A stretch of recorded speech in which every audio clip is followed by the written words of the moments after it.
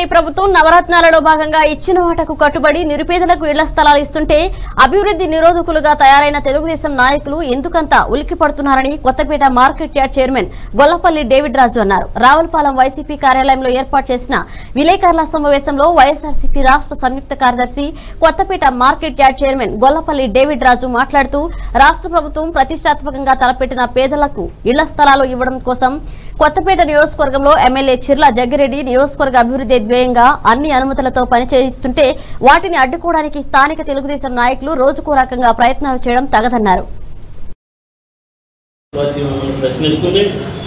పేదలకు ఇళ్ల స్థలాలు ఇవ్వడం కోసం అన్ని అనుమతులతోటి మరి అన్ని పర్మిషన్ తీసుకుని మట్టిని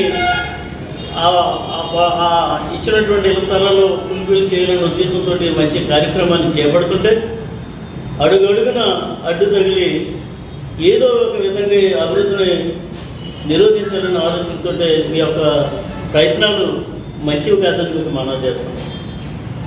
ఈ భారతదేశంలో ఈ ఆంధ్ర రాష్ట్రంలో 27 లక్షల మందికి ఇళ్ల స్థలాలు ఇవ్వాలని ఒక మంచి దృఢ సంకల్పంతో జగన్మోహన్ రెడ్డి గారు ముందుకు పోతుంటే ఇవన్నీ కార్యక్రమాలు ఈ సంక్షేమ కార్యక్రమాలన్నీ సజావుగా జరిగితే మీ ఉనికి ఉండదనే ఆలోచనతోటి దిగజారుడు రాజకీయాలు చేస్తున్నటువంటి మీకు ప్రజలు ఇంకా మీ స్థాయిని ఇక మన ప్రతిపక్షంలో ఉంది వాదా ఆ వాదం కూడా పోయే పరిస్థితి మీకు ఉందని మీరు గమనించాలని మీకు మనవి చేస్తూ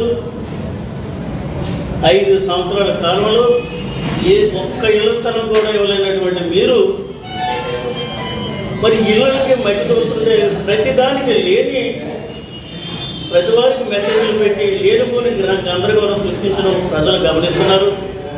ఈవేళ ఈ నియోజకవర్గంలో సుమారు 15,000 మందికి మేము ఇళ్ల స్థలాలు ఇస్తున్నాం. సుమారు 200 ఎకరాలు ఇప్పటికీ 70-80 ఎకరాలు పూర్తి చేయడానికి మరి అన్ని అనుమతులు తీసుకుని మట్టి తోలుతున్నాం.